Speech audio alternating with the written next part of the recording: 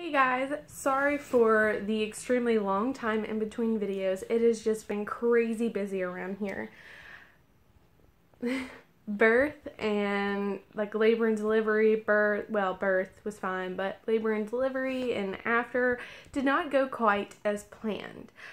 I had a lot of things go on that I did not want going on for my labor and delivery, but it was for the safety of our baby, so I did it, obviously.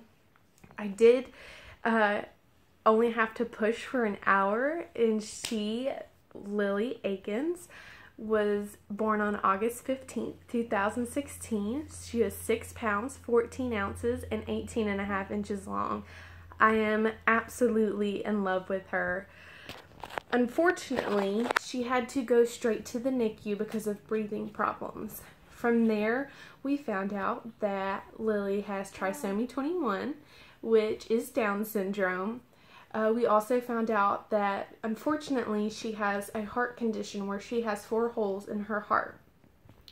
So, after 2 months at the NICU where she was born, we transferred her to a children's, where we finally decided that to get her home where she can grow and be much happier, we had to have surgery to do a G-tube to help her eat and feed, because she can't always eat from a bottle the amount that she needs to stay healthy.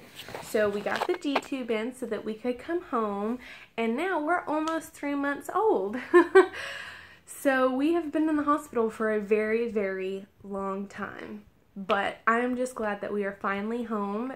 It's not quite the way we had planned for our lives to go with the medical issues, but I have a baby here on earth who's alive, and she's absolutely gorgeous. So I would like you guys to meet, she's been talking away, my beautiful angel, Lily. Say hello, Lily. Say hello. Hey. Can you say hello?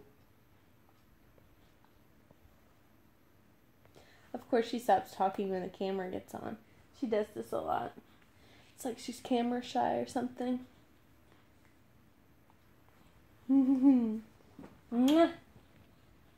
I love you.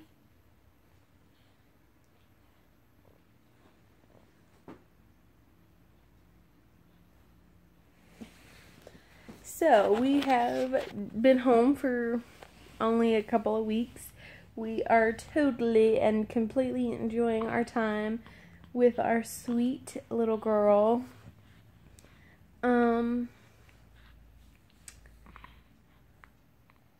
There's a lot of stuff I did not vlog about, and so you guys missed out, and I completely apologize.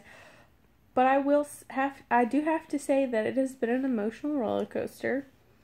I've had to quit pumping because her medical needs have just become a little too much for me to try and take care of her and pump at the same time. I do have a pretty big stash, so she'll still get to have breast milk for a little while. Then eventually we'll have to switch to formula.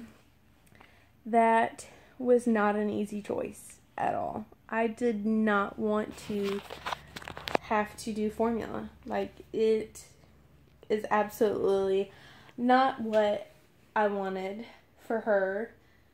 I wanted her to have the best stuff. But unfortunately, the best stuff does not come easy. So we will eventually have to switch to other good stuff. Might not be quite as good as the best stuff, but it's still good, it's still healthy, and will help her grow, and that is what matters. She's just hanging out, looking at me.